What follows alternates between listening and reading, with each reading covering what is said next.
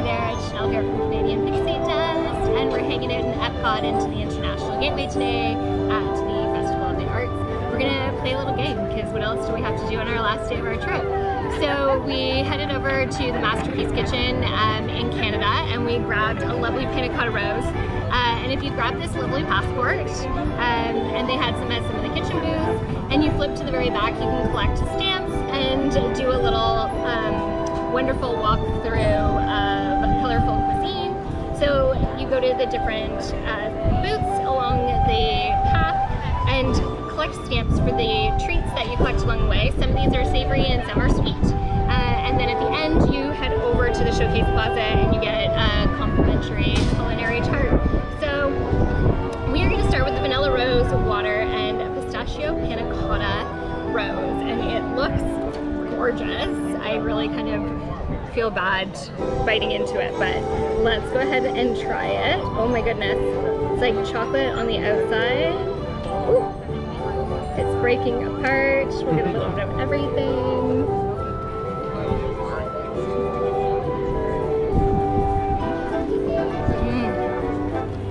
So good. It's got rose, a hint of rose flavor. It's like a pink white chocolate on the outside. Again, it is so pretty. This is like a pistachio dust at the bottom.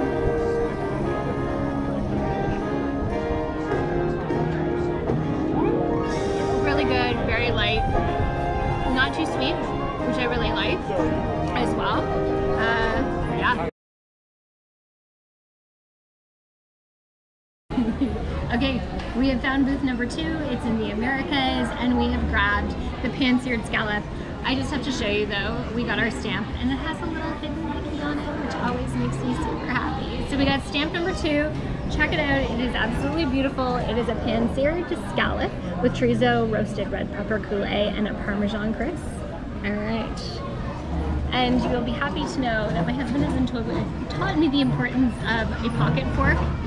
So we are not getting a new fork each and every time we try a new treat. We just pull it out of our back pocket. It comes in very handy. So let's see. Oh, I'm gonna have to break it. My crisp is really hard. I'm gonna break a little piece off so I can try it. I feel like I'm making a complete mess.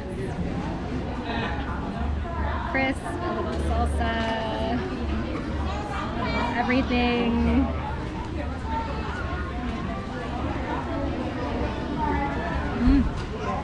It's lovely. Beautiful combination of flavors. Again, it's a really light dish. It's not very heavy. The taste of it all together is a beautiful combination. It's really good. Okay, we're ready for round 3. We've got our 3rd stamp in our book. We have just visited Germany at the Cuisine Classique to grab our seared corvina. So this one is a fish, seared and then braised with ratatouille and lemon thyme beurre blanc, which sounds incredibly fancy. Let's see. Got my pocket fork. I am not a big fish fan, I will totally admit it, so we'll see how this goes. I'm going to try a little piece over here. And I keep on regretting that I have not grabbed a knife yet. This one might require a knife. I'm going to have to use my fingers. It definitely has got like a bit of a crust on it, which is making it incredibly hard to break it up and get a little bit of texture.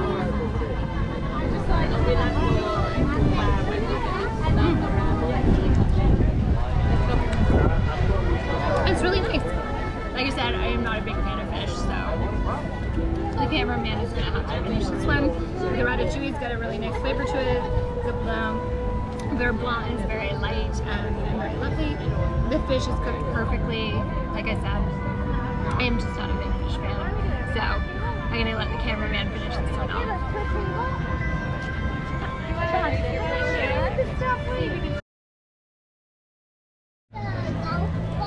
Alright, starting to rain on our parade a little bit here. We're at round 4. We've made it up to the front to the Showcase Plaza. to Pop Eats for our almond frappange cake, which is an almond cake with raspberry and Belgian chocolate in between the layers. I've got to admit, this one's really pretty and I'm gonna feel a little bad destroying it because clearly it took a little time to make, but it looks delicious.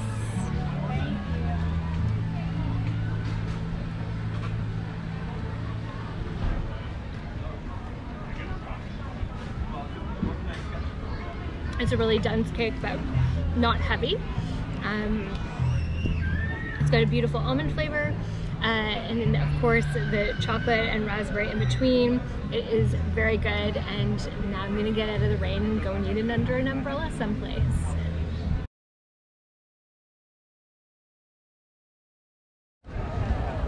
All right, the rain is holding out ever so slightly. We're gonna pray it just holds on for just a little bit longer. This is our last dish. We got our last stamp, so we can go over and redeem our passport for our cookie in a moment, or I think it's a cookie as we walked past it. I'm not gonna lie, we peeked. This is our deconstructed BLT from the deconstructed dish booth. It is crispy pork belly, tomato jam, and a soft poached egg. And I'm gonna say it again, I should have grabbed a knife, but I didn't. But I still have my pocket fork. So let's hope that this pork belly pulls apart quite easily, and it does. Let's see if I can cut it a little bit in half. All right, so get a little bit of the jam. Ooh, and I broke the yolk. Here we go.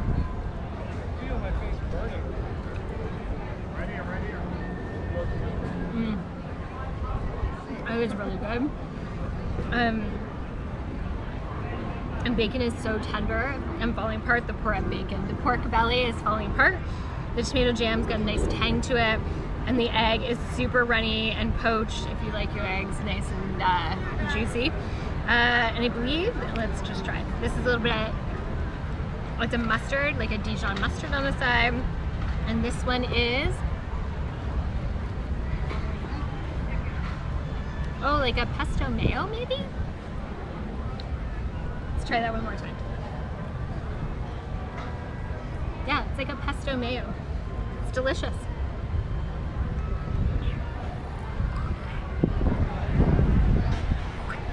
Boop.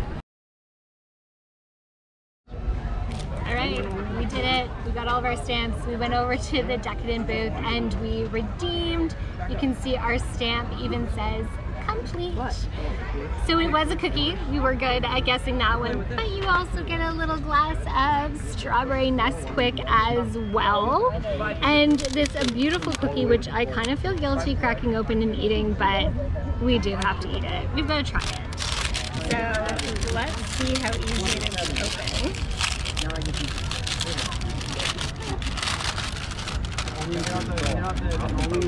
Oh, it is so pretty.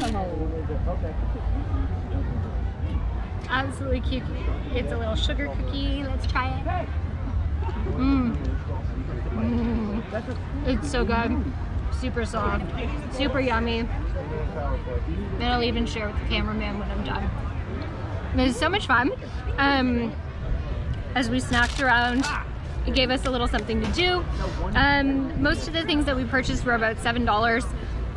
The almond cake at the last one was only $4.50, so it was a little less expensive. So all in all, yes, it's not the cheapest thing to do, but it was kind of fun to go around, try something different at all the different booths, have a little snack in each of the countries. So much for lunch. That was it. But yeah, totally fun. Grab a hold of this definite festival passport. It has got a ton of information in there. I didn't really look at the stuff at the front. It's more about the art and that's around, some of the merchandise that's up. They do have family-friendly or kid-friendly strawberries next to a lot of the items on the different booths, which tells you it's kid-friendly. It tells you all the different things that it's available. It's got some of the musicians and stuff in here. And then of course, it's got the Colourful Cuisine at the back. The EPCOT International Festival of the Arts runs until February 24th. So know that you can do this without doing it every day.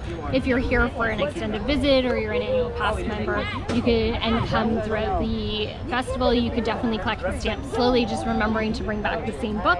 And then at the end, you could get a stamp. You don't have to do it all in one day, just like we did. All right, that was fun. It's time to go for a nap and head back to Galaxy's Edge tonight. So I am out of here. Remember, spread a little pixie dust everywhere you go. Come on.